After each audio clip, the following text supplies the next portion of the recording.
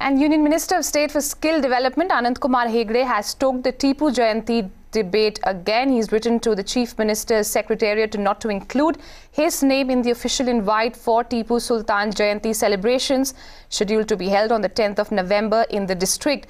The minister, through his personal secretary, has communicated to the Chief Minister's Secretariat that he considered Tipu Sultan anti-Hindu and anti-Kannada, and he did not want to be associated with the birthday celebrations of the former ruler.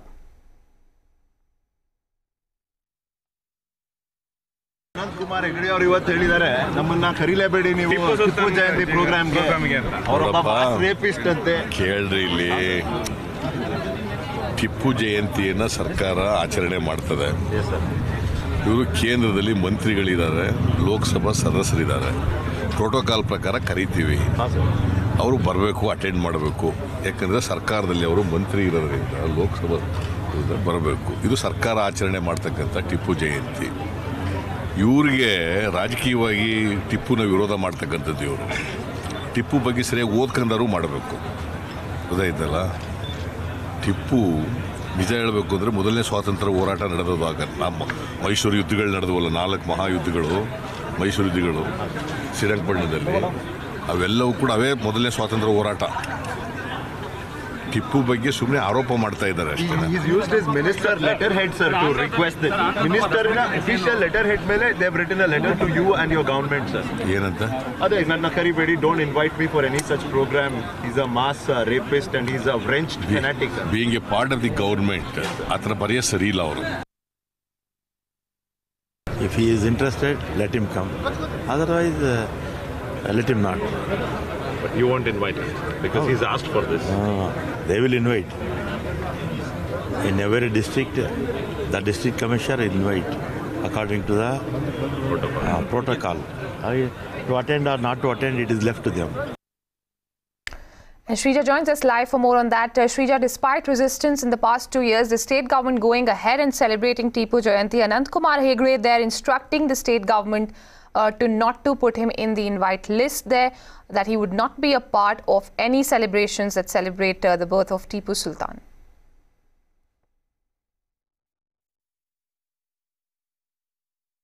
That's right, Urvashi. In fact, Karnataka-led Congress government has once again landed in the controversy. If you remember that over the last 2 years, of course, we did see how BJP and RSS have taken to streets protesting against the government for going ahead and celebrating Tipu Jayanti. Now, the latest that we hear is that the Union Minister Ananth Kumar Hegde has written to the Chief Secretary, the State Chief Secretary, to leave him out, to keep him out of all the government events as far as the Tipu Jayanti celebrations are concerned. Now, remember that the government, this is again the 3rd consecutive year where we're going to see that the state government is going to celebrate Tipu Jayanti. There are some sections of people who believe that Tipu was a secular ruler who fought the British, but remember there are other sect of people who also say that he was a tyrant and he was responsible for 700 Melukote Iyangars for their death.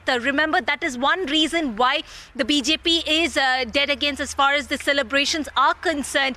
Now, as far as the Ananth Kumar Union Minister is concerned, remember, as is the protocol by the Karnataka government, they were planning to in fact send him an invite. This is a protocol by the state government issued to all the events, but now he's come out in the open saying that he will not be participating in any event as far as the Tipu Jayanti celebrations are concerned. All right, Shrija, we leave it at that. Thanks very much for getting us those details.